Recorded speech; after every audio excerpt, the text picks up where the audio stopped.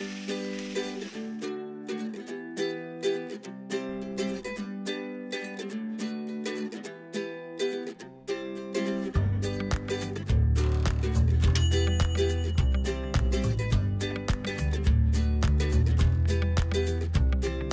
back, everyone. Today I have an extra special treat for you. We're making perfect crust pizza at home and my kale Caesar salad. We'll get to the pizza in a minute. It cooks so fast that I want to have my salad done first. I'm also using raw garlic in this dressing. Raw garlic is so good for you. It also gets more flavorful the longer it sits. So I want to do this first so my salad can sit and marinate while we make the pizza. Let's start with our dressing. This isn't just any regular Caesar salad. This is a vegan Caesar salad dressing. We'll start with 2 cloves of pressed garlic. And I like to press my garlic here. When you press garlic, the flavor is stronger, but it also releases enzymes and it becomes even better for you the longer it sits. 1 and 2. Just get all of it in the bottom of your bowl. Perfect. I'm going to whisk my dressing right in the bottom of this bowl, so I'll just put all of my ingredients right in. Next up is raw tahini paste. This is what makes our salad creamy. It has a wonderful nutty flavor. Raw tahini paste is actually just ground sesame seeds. It's very healthy and it's very great in flavor too. So 3 tablespoons of raw tahini paste.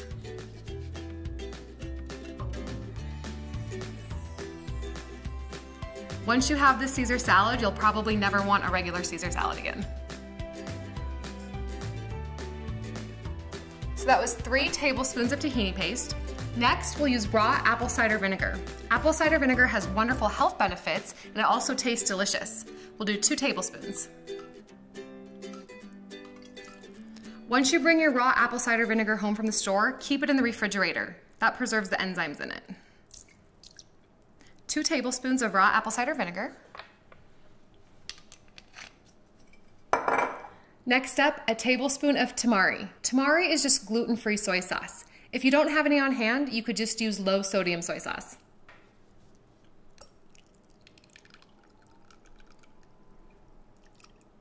This will actually replace the salt in our dressing. Because this has enough salt in it, we don't even need to add any extra. And finally, about a tablespoon of lemon juice. Lemon juice is always in a classic Caesar salad. Let me grab my citrus press. I always like to use my citrus press because, of course, citrus is expensive and this will save us some money by getting all of the juice out. Depending on your lemon, you'll either use half of a lemon or a whole. I'll just put the whole thing in. I'm not adding any anchovies to this to keep it vegan, but between the tamari and the tahini, both have such a wonderful rich flavor, you won't even miss the anchovies. Let's just whisk this up.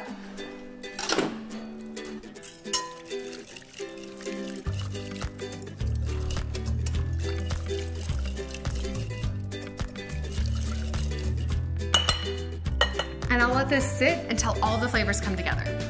Let's talk about our kale. A lot of people don't like to eat kale or cook with kale because they don't like the taste. What they don't realize is it's important that you actually massage the kale, which I know might sound kind of silly, but once you do this, you will love to eat kale at home. I have 2 types of kale here. I like to mix my kales. You can use any kale that's a really good price at the store. This black kale is sometimes called Tuscan kale, is really, really soft. If it has a really thick rib in it, you can cut it out, or it's soft enough that you can eat it.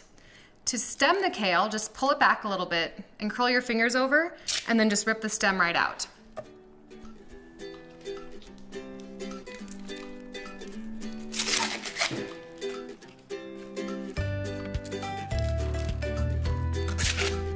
Next up is my curly kale.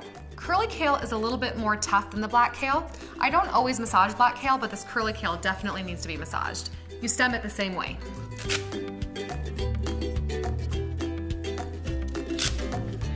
If you have a juicer at home, you can juice these, or you can just put them in the compost or discard them. Let's tear this up into bite-sized pieces. You can of course chop this, but I think it's just as easy to tear it up.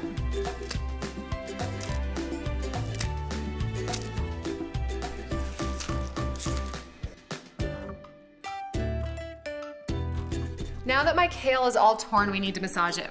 Some people say you need to put oil on it to massage it. You can just massage it raw. You want to do it for about 2 minutes, and this will reduce in size almost by about half. So let's just dig in.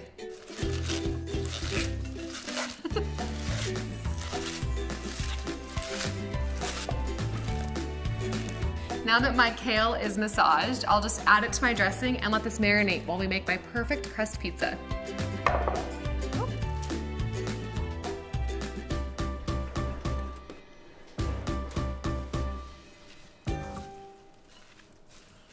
This already smells like Caesar salad. Right before I serve this, I add 2 tablespoons of raw hemp seeds just to add a little protein and texture. Perfect. Gotta taste it. 1 piece for the chef. That's so good. And the longer it sits, the better it will get. Let's move on to our pizza. Let me make one thing clear. Pizza is definitely not a health food. However, I think it's really important to learn how to cook your favorite foods at home. You can control the quality of ingredients and you'll save a lot of money as well. This is a great Friday night meal. I do this about once a month with my friends and we all love it. I also bought my pizza dough and pizza sauce today. It's totally okay to take some help from the store. Just read your ingredients. The only thing you need in pizza dough is flour, yeast, water, and salt. When you're shopping for sauce, look for something with no sugar added and nothing with preservatives. I also like to buy sauce with San Marzano tomatoes. They're a lot sweeter and make a way better sauce. This is what I've been waiting to show you, how to get the absolute perfect crust at home. You'll actually want to get a pizza stone. My pizza stone is very well worn. When you buy a new one, it's a lot lighter in color. I've had this one for about 10 years. It's such a great investment and they're not very expensive. We want to put this in the oven and get it really, really hot. Then our pizza will cook in about 7 or 8 minutes and it will be the perfect texture.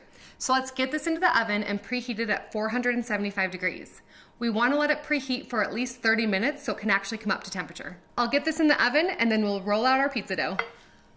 To give a shout out to traditional supreme pizza, I'm going to use some black olives, red onion, and green bell pepper.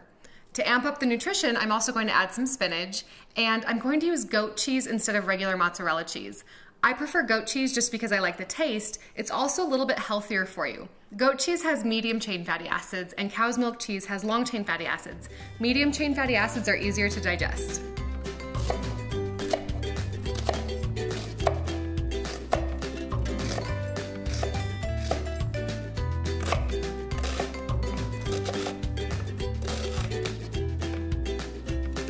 There's my red onion.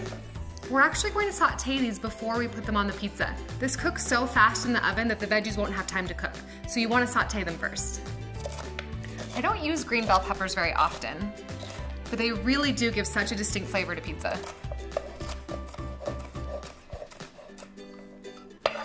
My veggies are done. Let's saute these in some olive oil for about 5 to 7 minutes until they're soft, and then we'll be ready to assemble our pizza.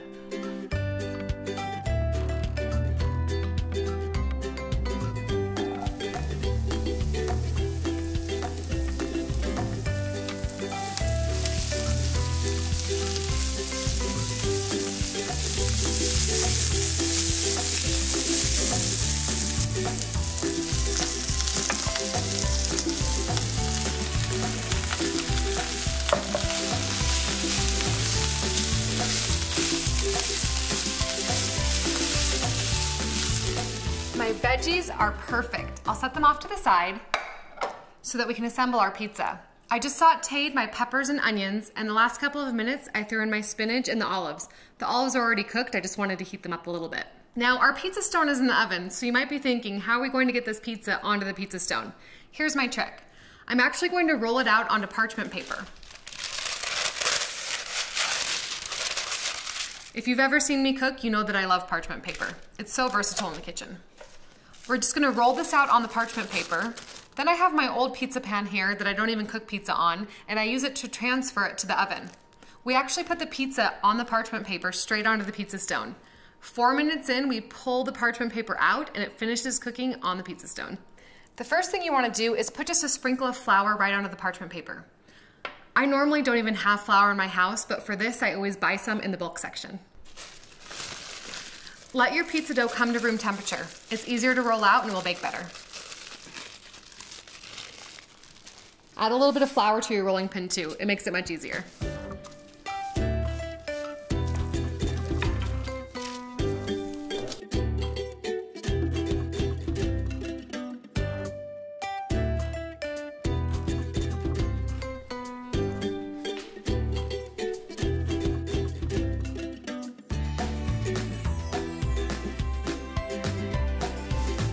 now that I have my pizza dough rolled out, let me just clean off my hands. Here's the trick. I actually like to put a little bit of olive oil on it, just to give it some more flavor. I just use my fingers for this part. Spread it out.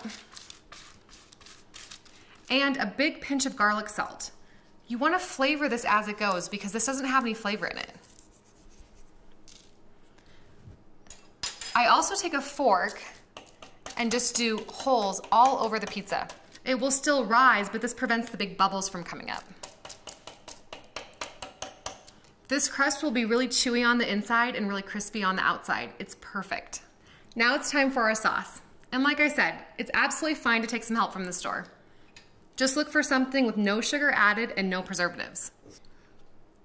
I also like to buy sauce that already has garlic in it. If you don't have any garlic in your sauce, it would be great to saute some with your veggies and add that as well. You can put as much sauce as you want. I like about 1.5 cups.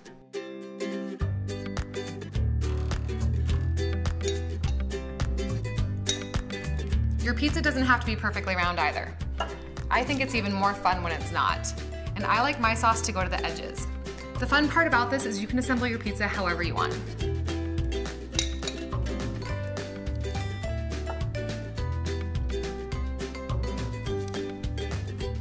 A little bit more sauce.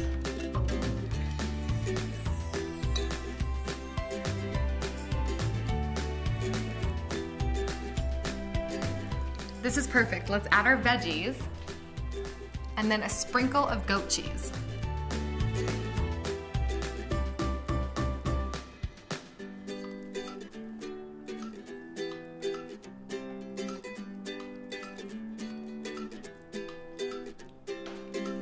Then move your veggies around so they cover the whole pizza. This looks perfect. It's time for the goat cheese. You can put as much on as you want. I've got about 3 ounces here. I love goat cheese. If you don't like it, you can skip it or use something else. I, of course, just recommend that you use the healthiest ingredients you can find. You can do this with just about anything, making any kind of flatbreads. You can change up the flavors. You could do something with a fig sauce to make it sweet. Anytime you're at a restaurant and you see a flatbread that you like, just write down the ingredients and then you can use that to make this. Let's get this into the oven. This looks absolutely perfect. Like I mentioned, I'll use my pizza pan here. And I just slide it right on and I'll show you how I put it in the oven.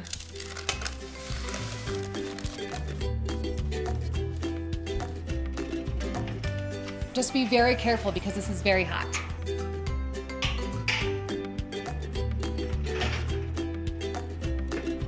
Our pizza's been in for 4 minutes. Let's take the parchment paper out. Again, this is the way you get the perfect crust. Just be careful, this pizza stone is so hot. The parchment paper is fine to touch, just don't touch anything else.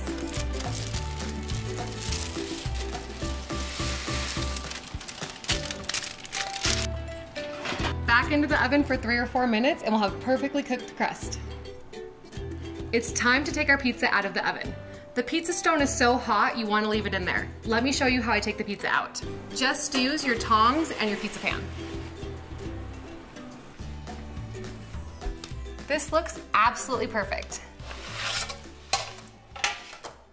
Again, pizza's not a health food, but as a health coach, I really believe in balance. And if you can learn to make your favorite foods at home, you can control the quality of ingredients and really enjoy yourself.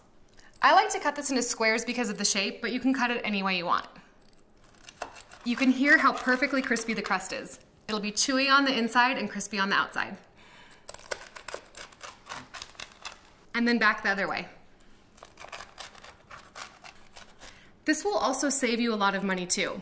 When you usually go to a nice pizza place, after a pizza, a bottle of wine, and dessert, you're in at least $100. I made this whole meal for less than $20. I have some basil here that I got out of my garden. I'm just gonna tear a few pieces for the top. The basil alone smells amazing.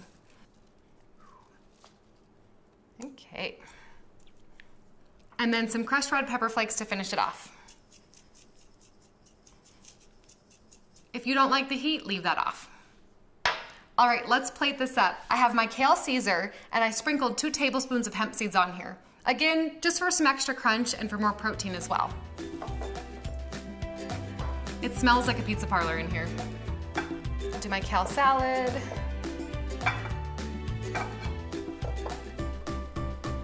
I am a health coach, so I have to have half of my plate as a salad. And some pizza. Let me show you how perfect this crust turned out. It's perfectly crispy on the bottom and chewy on the middle. I think I'll take my pizza first. Here we go.